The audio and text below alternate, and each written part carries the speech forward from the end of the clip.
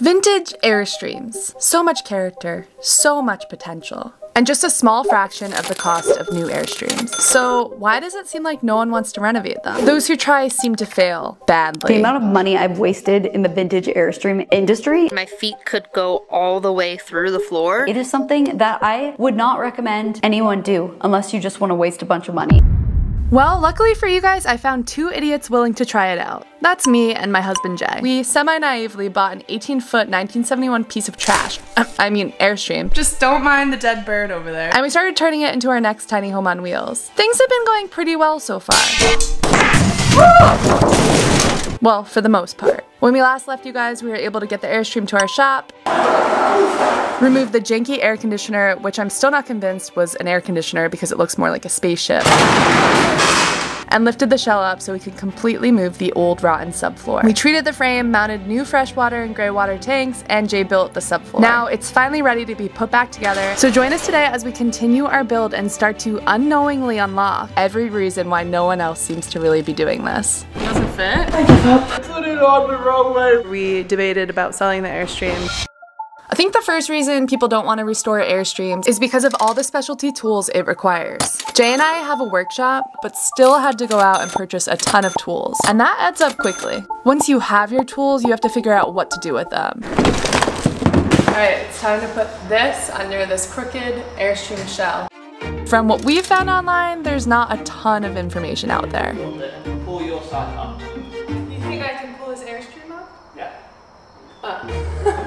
A lot of it has to be figured out as you go, and everyone has their own way of doing things. It's a lot of trial and error. Putting the shell back on the Airstream was exactly that for us. You should probably be inside. Actually, you want me to be inside with you and go down with you? Yeah. There may not be many videos out there offering advice on how to put the shell back on the Airstream, so just take this video as a what not to do video. We already fucked up. When I tell you we had no idea what we were doing, I'm not kidding. We sort of jiggled the top up and down, crossed our fingers, and hoped this wouldn't be another situation like when we did our first and only ever bus roof raise back in 2019. We were lifting the top up and down, banging the aluminum like our lives depended on it, and hoped it would fit. And it didn't. We'd get one side in, then the rest would be way off, so we'd have to start all over. Yeah, it's not getting right here. Jay's measurements were just a little bit off, so he's gonna shave off the end here to hopefully this time make a perfect fit. That's gonna take forever. Here we go! We spent hours cutting, remeasuring, and singing. Oh yes he did, oh yes he did. Jamie, is that part of the song? But nothing seemed to work. You know the situation's pretty dire when I'm the one telling Jay what we should do. I gotta do what? You gotta put your hand on that one. They have to go in at the same time. Yeah, they won't. There's too much tightness on it. I give up. No, there's no giving up in this game. Eventually we realized there was a simple explanation for the shell not fitting. Oh, I think that did it. It did it? Oh, so we had cross beams on and it was like holding tension, so that's why we think the holes weren't lining up perfectly, but he took those off and I think that fixed the problem. Now we can sleep. Train. Now we can sleep. Hammer. When you don't know what you're doing, it can become extremely paralyzing and hard to work through that. But we have enough building experience to know that you just have to push through it and accept it's all part of the process. You see it? Right there? We got one little rivet in. Woo! Gotta celebrate the little wins because we still have probably about 1,000 left. It's time to have a riveting day. To put the shell back on, we used a rivet gun and an air compressor. It's a very slow, meticulous process. Okay, you good? Good. With one of us on the outside and one on the inside, Jay had to pre-drill the holes because, well, the shell didn't line perfectly back up. But hey, once we got the hang of it, it honestly wasn't that bad.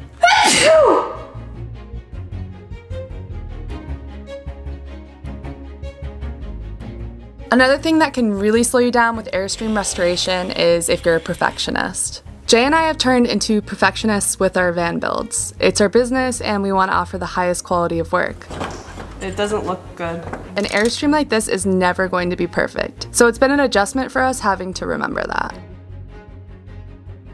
Hey guys, time to scrape off all this yummy gunk.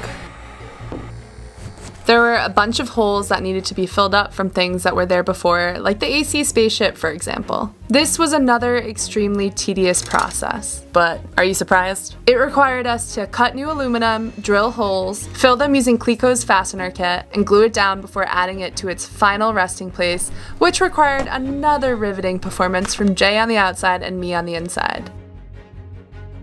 And when it was time to get on the flimsy roof, it was a bit of an uncomfortable balancing act. Luckily, Jay's part alien, so he was able to adjust his body accordingly. I'm really not sure how other people do it though.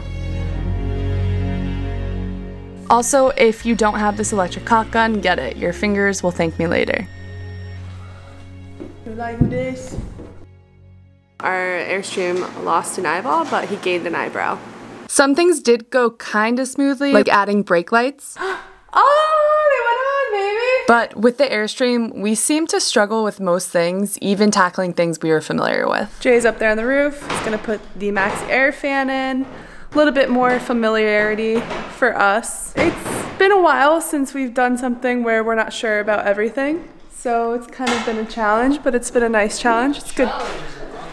Made some progress today. We needed that. Because we did have a few times where we debated about selling the Airstream. But we're not gonna do that. I'm still not convinced we should. We're not gonna do that. Jay and I thought our 4 years of build experience would help us out a little bit, but I don't think having build experience matters much when renovating an Airstream. It doesn't fit? Because no matter how much build experience you have, if you've never worked directly with aluminum before, it's going to be a struggle. A little bit bigger, I think. So remember when I was saying that we were about to do something normal? Max Air fan install? That's the Max Air fan install behind me. Jay had to add some wood to it because the shell of this just caves in really easily. It's not supported in some places, so he had to add some extra support. So that's what you're looking at back there. Max Air fan is in! Fancy Jay work over here. That's why they pay you the big bucks. With Airstream restorations, you're going to find there's a lot of parts that need replacing. What the fuck are you doing? I'm filming. So this thing holds all the way to the Airstream, and do we even know if it really needs to be replaced, or we just... I don't know, it's just 50 years old, so I feel good about replacing it. It's the foundation of your home. Yeah. Invest in the foundation. It's rusty, it looks crooked, even though we're not sure how it's supposed to look. It might be right, but we're gonna get a new one. Not only are they expensive, but they can be pretty hard to find. Luckily, we found a new axle close by. I can't even move it. So a few hours and $1,500 later, it was time to put it on. We'll take the old axle off and put the new one on. I don't think there's that much to it, really. It's kind of fun for me to see that Jamie's actually a normal human being. He's not an alien, and he doesn't know everything build-wise. It's probably exciting for you guys too. That's one way to get it off. We felt about as useful as a screen door on a submarine, but we continued forward into the unknown, feeling a little more confident than we should have. Look at that rust. Yum. Oh. Wow. You can hear it. Listen to this, guys. That's why we're replacing it. With some extra muscle, Jay was able to get the old axle off. So scary. But for us, having a strong foundation isn't enough. We want this Airstream to be able to go anywhere. We're gonna use these to lift the Airstream even further. It's gonna go like this. So we're gonna get that much of extra clearance. It's gonna be 3 inches. If only it was always that easy to get an extra 3 inches, right? We got this lift kit for $100 from the same guy who sold us the axle. Absolute legend. From there on out, everything went super smoothly because as you guys know by now, everything with the Airstream always goes 100% according to plan. Not! We put it on the wrong we put it on the wrong way round. I don't think there's that much to it, really. It's here, it should be there. Aww. Gotta take it off and spin it round. We have no idea what we're doing. This is fun. We're finding most things with the Airstream to be a do once, undo, do again type of situation. It's not a speed we're used to, but it's one that is slowly starting to make some progress. Step into that. Oh my gosh, it's so tall. Are we gonna get this up the door? No, definitely not. It's not gonna fit out. It barely fit on the way in here. Building an Airstream feels a lot like making a pasta sauce. It's a labor of love that shouldn't ever be quick. Like a good pasta sauce, the longer it takes, the better it will be in the end. As we started to plan our layout, we got to visualize our Airstream when it's done and when it's our home. I just feel like there's something so fulfilling about bringing something beautiful back to life that would otherwise be rotting away in a junkyard. What'd you do, Jay? I got my markers mixed up. Restoring a vintage Airstream might not be the route for everyone, but if you're crazy like us and like to make yourself suffer, I think in the end it just might be more worth it than buying a new one. But hey, ask me again tomorrow and maybe I'll change my mind. I know which one I want to do.